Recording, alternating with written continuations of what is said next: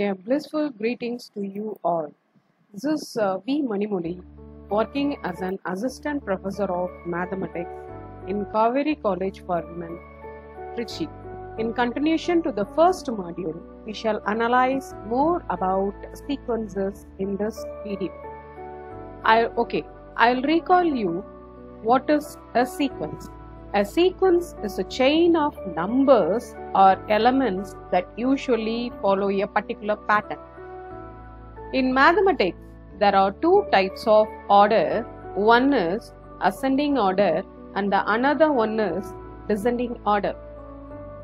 Example for ascending order is given by the growth of the plant, and for the decreasing order, animals from the tallest to the shortest is given as an example.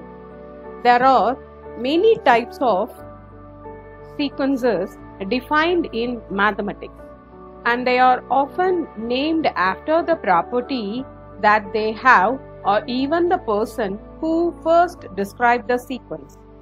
One of the most basic classifications of all sequences is whether they have a finite or infinite number of terms. There are two types of sequences. One is finite sequence. A sequence which has a finite number of terms is called a finite sequence. Example for finite sequence is the number of bounces a ball takes to come to rest is a finite sequence. Another type of sequences is infinite sequence. Example for infinite sequence is the set of all real numbers. A sequence having an infinite number of terms is called an infinite sequence. There are a few special sequences like arithmetic sequence, quadratic sequence, geometric sequence, Fibonacci sequence, harmonic sequence, square number sequence, triangular number sequence, and the last one is the cube number sequence. Among the special types of sequences, we shall analyze the Fibonacci sequence using one example. Imagine that you have received a pair of baby rabbits, one male and one female. They are very special rabbits because they never die, and the female one gives birth to a new pair of rabbits exactly once every month. Always another pair of male and female. In the first month, the rabbits are very small and cannot do much, but they grow very quickly. After 1 month, the rabbits are grown up and can start mating, and after another month, they will give birth to their first pair of kids.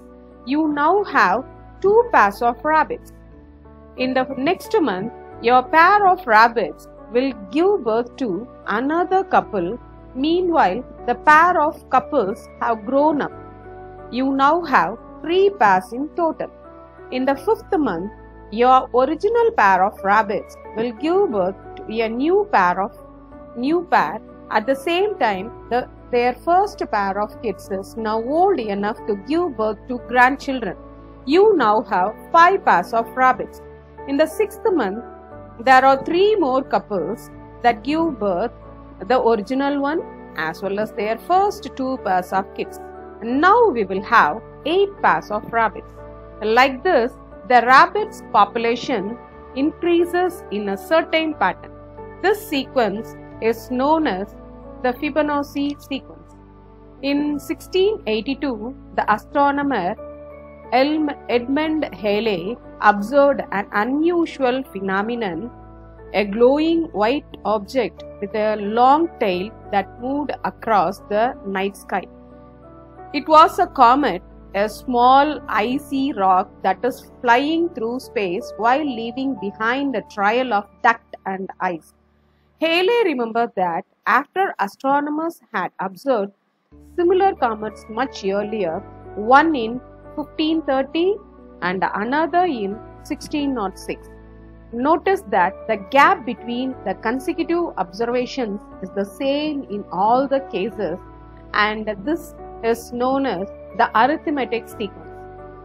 In the next module, we shall analyze the real sequences with some examples and also some types of real sequences and the range of the sequences. Thank you.